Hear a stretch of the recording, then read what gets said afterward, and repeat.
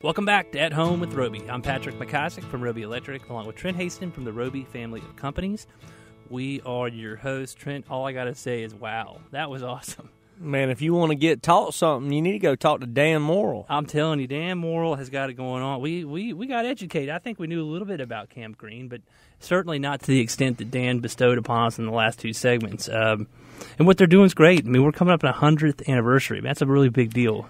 I mean, it's what Brian said. 3 divisions were formed out of Camp Green, 1917 roughly to 1920.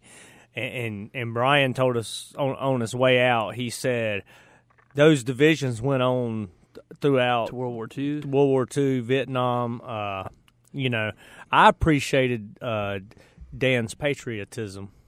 My father being a Purple Heart veteran, 2 tours in Vietnam. So I agree with you. It was the 3rd, 4th, and 41st Infantry Divisions were started here in Charlotte. So anyone listening that might have been in that Vietnam era, I mean, they might not know that their roots were here, which is really cool.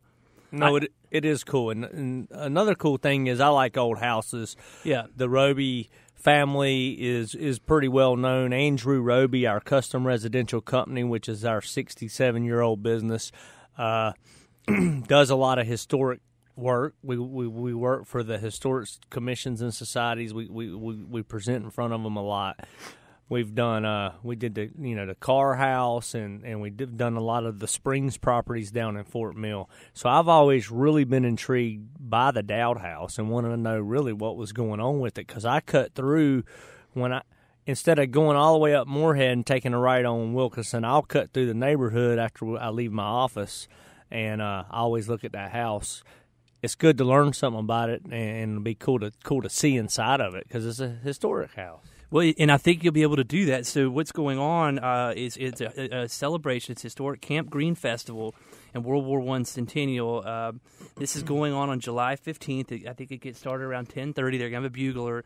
And this thing goes, I mean, they have stuff going on all throughout the day, which is free of charge. I mean, anybody can come to this to celebrate Camp Green, learn a little history, check out the Dowd House. But, I mean, you're looking at this, the 3rd, 4th, and Infantry Division Color Guard and Band are going to be at 10:40. Bugler sounds at 10:45. Military units assembling at 10:55. So literally from 10:30 to 3, it's a full day of cool things that are going to go on to celebrate the history of Camp Green, World War I, and in the military in general. So I think it's going to be a great event. And if you're listening, I mean, July 15th, you have plenty of time. Put it on your calendar now. I think it's cool. Charlotte's embracing our history and our military history. I think that's great. So I know you oftentimes have a bugler out at the McIsaac household yes. for Scarlett. Yeah. How often? Like once every 3 weeks? That's right. You No. bugle it down? So, no, the funny thing is, I'm going to make a little joke. It's a kazoo. Brian said he wasn't a military guy. We're going to listen to see if he's listening to the show. I was about to ask him. I don't want to embarrass him in front of Mr. Morrill, but why was he wearing combat boots? No. I didn't even know you said. You're wearing cowboy boots. That's like the original. Well, cowboy combat. boots are different than combat boots. That's like the original combat boot. He had them laced up, brother. I hear you. Nah, he didn't. I'm kidding. But the old joke you used to say back when you were in elementary or middle school, for some reason you'd tell your buddy had on combat boots or his mama wore combat boots or something. I don't know. I'm not sure what you're talking about, man. I'm just going to go with that. it. Wasn't in your joke repertoire? No, my joke repertoire is thin. I need to ask Scarlett to teach me a few more, I guess. Well, hey, let's talk about one other thing before we get going. The July 15th, they're also having a gala. July 15th. Is it gala or gala? It's a gula. Gula. All right. So we're going to have a gula down on Wilkinson. we can barely speak English. We're contractors, I mean, right? So, you think I'm going to say it right anyway? Yeah. I'm like 42% on Siri's success. I had to stop you. I fired Siri. I set you up right. I'm like, man.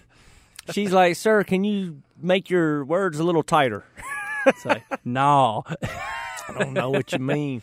But this is from 6 to 11. And this is an opportunity to come out. And obviously, Goodwill is showcasing their new facility on Wilkinson, which is first class. And that's from 6 p.m. to 11. I think there is a fee of like $75 a ticket. And they have all kinds of stuff lined up.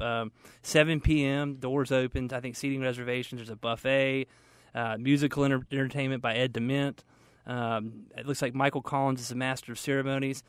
Jennifer Roberts is going to be there. So it's going to be a big deal, Trent. And it's obviously on the night of the celebration. Well, I want to pump up what the city is doing back in this corridor. If you go down towards Allegheny Street, they're building a new, rehabbing a property there that used to be an old ATD, American Tire Distributors distribution center, and now I think it's going to be our whole ambulatory care facility. Medic. It's really, Medic headquarters for the whole city of Charlotte, Mecklenburg County. It's really beautiful architecture. Go out there and check it out on your way to Coyote Joe's Friday night, 1-2-3 night. Oh, I don't know what you're talking about. Just a little more history. And then this Goodwill, man, so about 3 weeks ago, I had a busy morning. I said, I'm going to go eat lunch by myself. I said, I need to be able to get on the Wi-Fi. So I was thinking about my pops. So I went out, went over to Cracker Barrel, and I walked in, and I said, I'm going to get on the computer after I ate my lunch. Do you have Wi-Fi? They said, no. Cracker Barrel need to get some Wi-Fi. And so I went to Goodwill and asked them. They do have Wi-Fi because it's an employment opportunity center and everything. They were so nice. The food was so delicious. And the architecture there is awesome. It's right if you're headed out of town on Wilkinson, it's right after you pass under Billy Graham Parkway. So I'm going to give Goodwill a plug. Right before you get to the airport, right? That's right. New entrance to the airport. So, Trent, July 15th, Historic Camp Green with an E, historiccampgreen.com. Check it out. Learn a little bit about history. It's a big deal for the West Side. This is awesome. That's it. Thank you for joining us today. Put that on your calendar. Appreciate you listening to At Home with Roby. Have a wonderful Sunday.